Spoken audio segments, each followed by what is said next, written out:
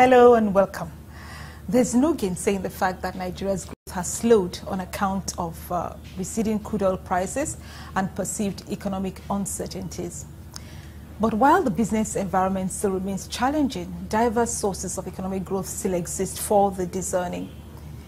Key growth areas include telecoms, trade, hospitality, and agriculture. Official source statistics show that agriculture remains the largest contributor to the Nigerian economy, accounting for about 40% of GDP and providing employment for about 70% of the labor force. In Agric, we're told that Nigeria has only about 40% of its arable land under cultivation. Meanwhile, we're also told that billions of dollars of scarce foreign exchange are spent on importing food annually. Last year, about $11 billion, or about 2.1 trillion naira, was spent on importing wheat, rice, sugar, and fish alone. Nigeria's population of over 117 million people is youthful and provides a huge pool of skills. It also provides huge internal market for consumption. So why has it been difficult for people to understand that agriculture will solve at least two of our pressing national problems, that of food security and unemployment? And what is the agricultural community doing to leverage on the opportunities provided by the seeming economic adversity? To help us make sense of all of this, I am being joined today by Mr. Emmanuel Ijewere, Coordinator, Nigeria Agribusiness Group. Thank you, Mr. Ijewere, for joining us. Thank you. Let me quickly get you acquainted with my guest before we start our conversation. Born on 30th October 1946, Mr. Emmanuel Ijewere studied at University of London, where he got a degree in economics. He started his accountancy career with Coopers and Lybrand. He then became a partner at Dio Dafinone & Co. and later founded Ijewere & Co., a firm of chartered accountants and tax consultants. He is a past president of accounting bodies of West Africa, the Institute of Chartered Accountants of Nigeria, and the Institute of Directors. Mr. Ijewere is also a past president of Nigeria Red Cross Society and chairman of West African sub-region of International Federation of the Red Cross and Red Crescent Societies. He sits on the board of several companies as chairman and director, including Best Foods Group, Computer Warehouse Group, Apex Capital and Trust Limited. Mr. Ijewere has served the country in several capacities, including as chairman of the Modified Value Added Tax Committee, chairman of the Agriculture and Food Security Commission of the Nigeria Economic Summit Group, member of the Agricultural Implementation Council, member of the Technical Committee on Privatization of Federal Government Companies and Parastatals, and member of the National Economic Council.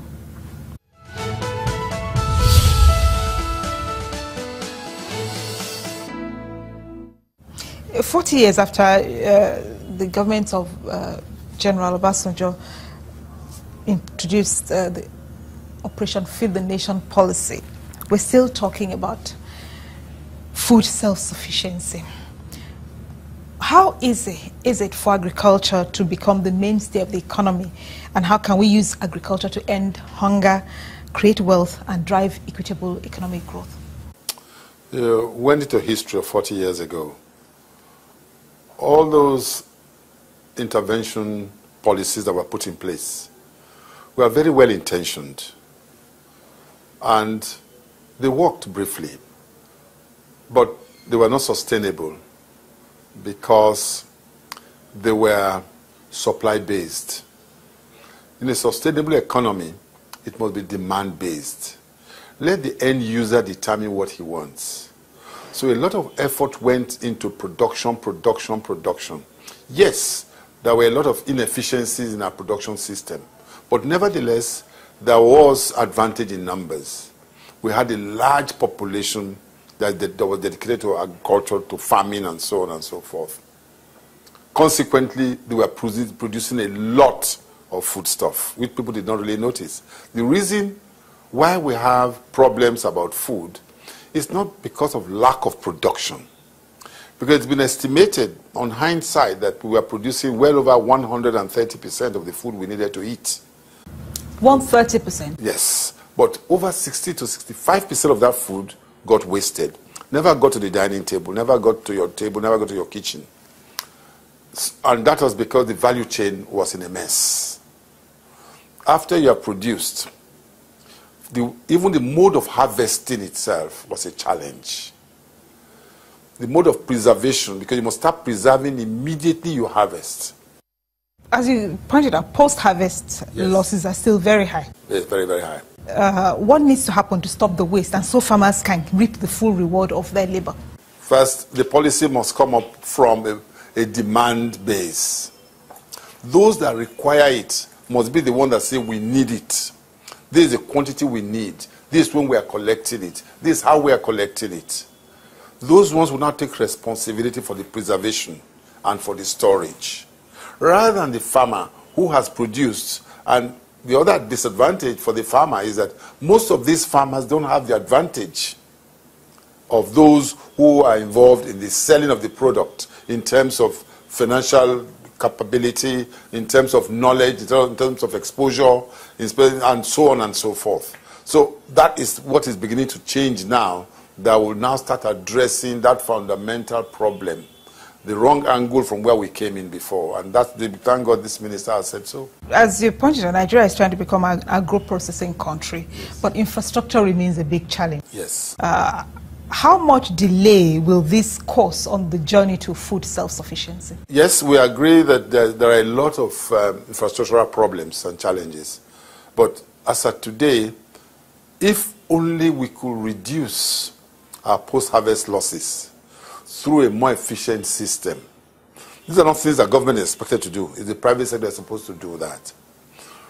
The first thing we need to do is to bring people's consciousness to the opportunities that exist in agribusiness. It's a profitable business. It's a business that is sustainable. It's a business that anybody can go into. And we need to also change the psyche of people. When they hear agriculture, the first thing that comes to their mind, and the only thing that sticks into their mind, is farming. Farming is only a small part of the entire value chain. A lot of people are in farming already. Over 45 million Nigerians are in farming.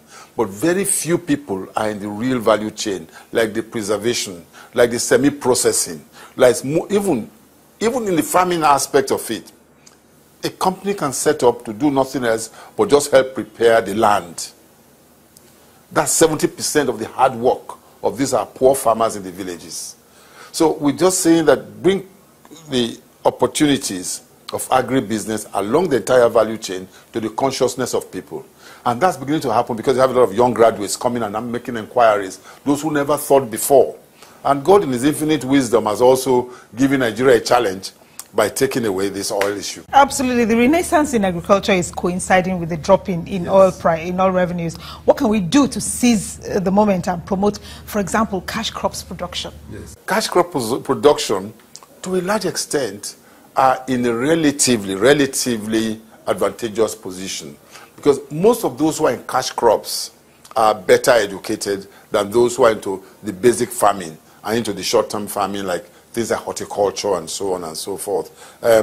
But those into you have. Let me give an example of where some of the problems are. Benue State, for example, is one of the biggest producers of oranges. I send my truck to go and bring a truckload of oranges from Benue State, just outside Makurdi. It gets there. The owner of the orchard now gets 5 young men. They climb the trees, climb 5 different trees, and they shake. And where the oranges fall on the ground, over 30% of those oranges are damaged. Even the ones that don't look damaged just by sight, by the time you put them in the lorry bringing them to Lagos, they had already been damaged inside. It does not take time before they start going rotten when they arrive at Mile 12 market or any of the markets. Those are things that need to be looked at. And these are not very complicated things. I'm bringing this as an example.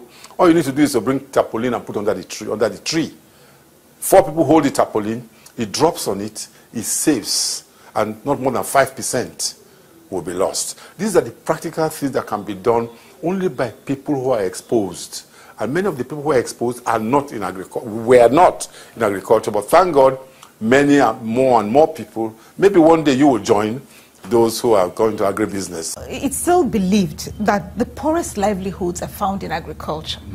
What can be done to make agric more attractive to those kinds of people who would think outside the box? Those kind of people, fortunately, exist, and a lot that is happening now are not what they are getting from talking to people like me, because I have been in it and I can tell them what to do and where to go. But many of them go on the internet. This internet issue is such a big source of information. There's almost nothing you will not find in the internet. The one I was telling you just now about using the tarpaulin, I got it because it was used, I saw it on the internet. It was being used in Colombia, and we tested it in Makurdi, and it worked. So a lot of it, because we don't have a history of generation, father to son, son to grandson, agriculturists. What we have done is that agricultural development between 1960 and now is virtually frozen, because their children did not take over from them because of the perception that farming and poverty are synonymous. But we're now trying to reverse that. How do you reverse that? By showing them how things were done wrong and how you can do it right and how you can make money doing exactly the same thing and improving on it. We have to take a break now. Please join us again.